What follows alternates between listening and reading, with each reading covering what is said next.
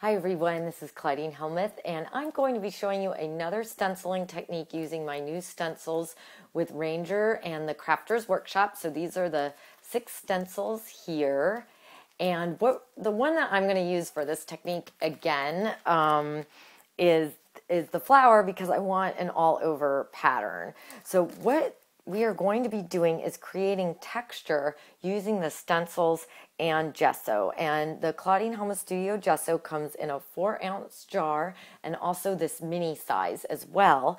And I'm going to be working on a craft tag here. So this is what the packaging looks like, and they come in a variety of sizes through Ranger. I'm working on the size 5, but you can use whatever you want. And again, this will stick to whatever surface a gesso will stick to. So that's fabric, wood, metal, all kinds of surfaces. So this is the flower stencil that we're going to be using, and here is my well-loved flower stencil, and I'm just going to go ahead and place that on top of the tag and take my gesso. Let me get it positioned. That looks pretty good. I'm going to take my gesso and just draw a line at the top with the nib. And then I'm going to take an extra tag, and I like using the manila paper of the tags to scrape the gesso through the gesso through the stencil, because it has some flexibility to it, and I don't know, it just works really good for me. So I'm just going to scrape it down. And it looks like I need a little bit more gesso. It got nicely in that flower, but not in the other areas.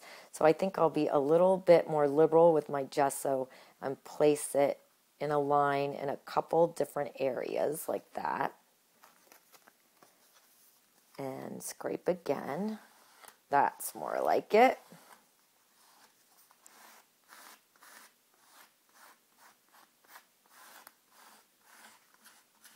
So just continue scraping across the tag until you've got the gesso through all the areas of the stencil that you'd like it to go. And you want to kind of go in a couple different directions to get into all those little stencil areas. And I always think that this works best with an all-over pattern image, but you could do it with any type of stencil. All right, so now we're going to lift that up. And that turned out pretty good. I don't know if you can see it there on camera. Let me hold it a little closer, but you can see the texture. There we go. You can see the texture in there. So now I'm going to let this dry, or you can go ahead and dry it with the craft tool, and it'll dry a lot faster for you. So while the tag is drying, we need to clean up some of this gesso. And the gesso is the main thing that really builds up on the stencils. The paint is usually a little bit thinner, so you don't have to worry about it. And I'm just going to spray all around here. This is just the mister with water in it, and this is my first pass at getting the gesso off. And if you move pretty quickly and the gesso is not completely dry, it comes off very easily. So just remove that.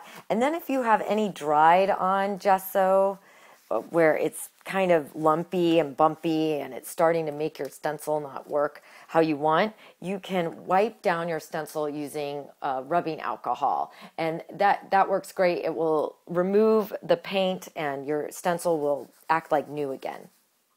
So now my tag is completely dry, and let me just show you some of the texture here. So it's not super thick, but definitely enough to add some interest to your surface. Now you could do this over book pages or as a background or really anything.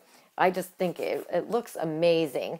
So you could just leave it like this even, but let's add a little bit of color to it. So I've got my sky blue paint from the Claudine Hellmuth Studio line. It comes in the 2-ounce size or this little mini size. And all I'm going to do is just squeeze a little bit out. And then I'm going to add just a couple sprays of water from the mister and using my brush, so these are the brushes, they come in a pack like that. Using my brush, mix it around, and you want it to be really nice and watery, almost like a tea stain or watercolor. And I'm going to brush right over the whole tag. And this is kind of interesting because the yellow of the manila paper is coming through the blue and making a whole new color. And then I'm going to take a paper towel and just dab here and there to bring out the gesso area. And you could even come in with a little bit more paint if you want it darker in some areas. I like to add more after my first pass and continue blotting. Or maybe even add another color. So this right here is the classic teal, just a little bit darker. And I'm going to mix that in and just bring it in very gently around, just in a few areas, and then blot again with my paper towel.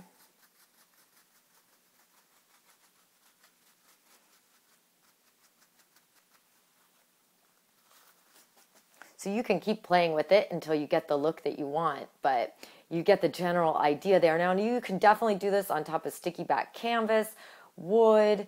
Now metal won't work quite as well. It needs to be porous surface in the background, but old dictionary papers, maps, scrapbook papers, all kinds of things like that.